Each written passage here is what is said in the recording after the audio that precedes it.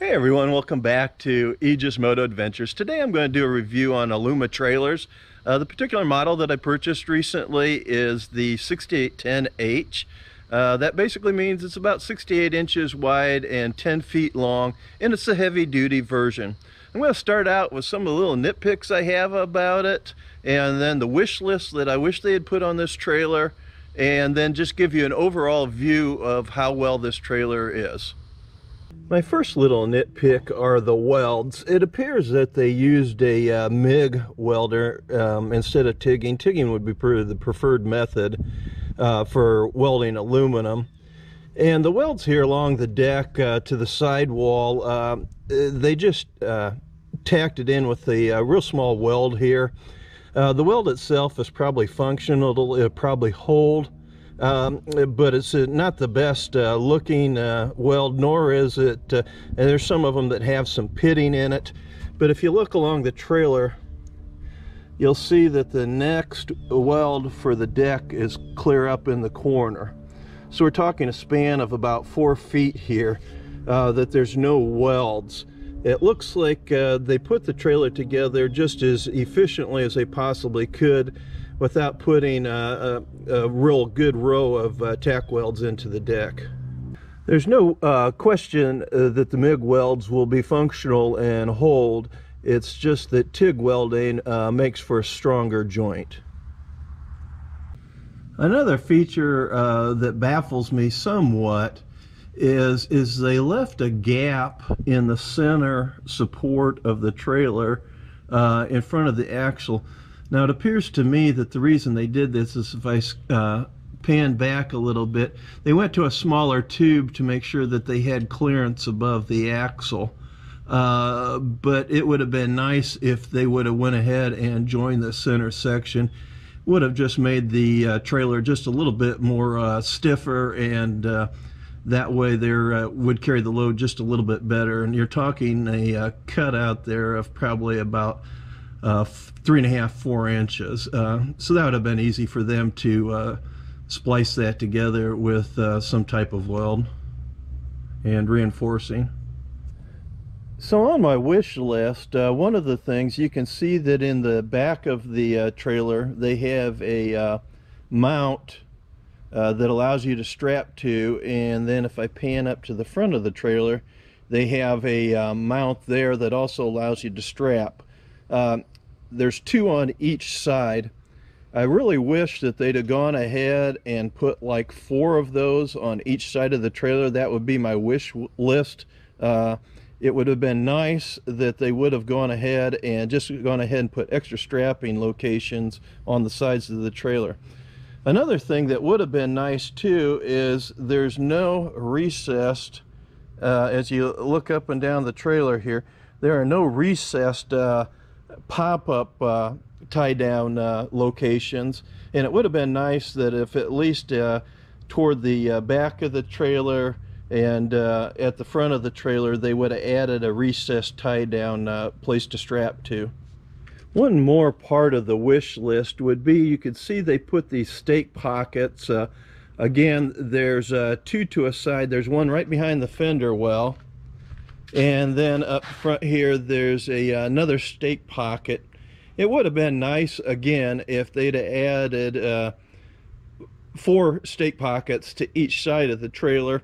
That way, if you're going to go ahead and turn this into a box trailer to carry loads, like if you wanted to haul dirt or gravel or something like that in a light load for just a private homeowner use, that would have made it a lot easier to put sides.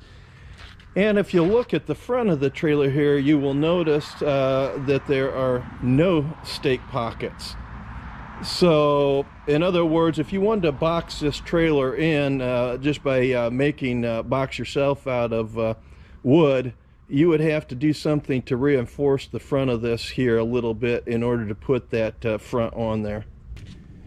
This particular Aluma trailer has a 2-inch hitch with a swivel 800-pound rated jack stand. One of the great features about this trailer is it's been wired with LED lighting.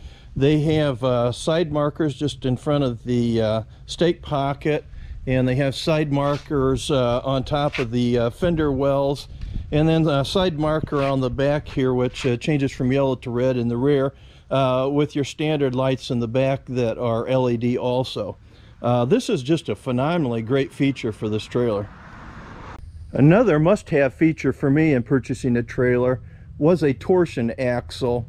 And if any of you might not be familiar with what a torsion axle is, it basically is that the axle itself is encased in a hard rubber inside another tube, and the twisting action is what causes the cushioning action instead of like a leaf spring that you would have on a typical trailer. In this particular case, this is a 3,500 pound rated torsion axle from Dexter.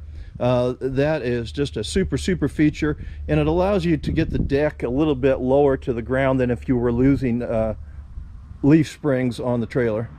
Another nice feature of this trailer is it comes with a 14-inch wheel. That's a huge advantage in having the larger size wheel. Helps carry the extra load that you might put on here, and since I'm carrying 2 motorcycles, that feature will come in handy. One of the things that sold me on this trailer is the heavy-duty ramp that they put on it. This ramp is long enough that it's easy to get the motorcycles on and off the deck of the trailer, and it's just built extremely strong to carry the weight. It also is easy to use. They've used just hitch pins here on this little strapping here to hold it in the upright position. Just pull the pin, pull out the hitch pin, and you can lay it on the ground. And because it's lightweight, made of aluminum, it's real easy to get up and down. Another nice feature that they did with this that I didn't realize right at the beginning when I purchased it, but I realized now, it appears they've put some bumpers here on it so that you can take this and take it down to just lay it flat on the deck of the trailer for storage. That way that whole ramp is out of the way but still attached to the trailer. Great feature. Overall, the Aluma trailer is very well built from a production standpoint versus a custom trailer. This is a very nice trailer and has some super nice features. I particularly like, as I mentioned before, the LED lighting, the torsion axle, and the 14-inch wheels, and the heavy-duty ramp. Those features make this trailer a little bit over the top compared to some of the other aluminum trailers that I was looking at. In this particular case, I got this trailer from tropictrailer.com. It's down in Fort Myers, Florida.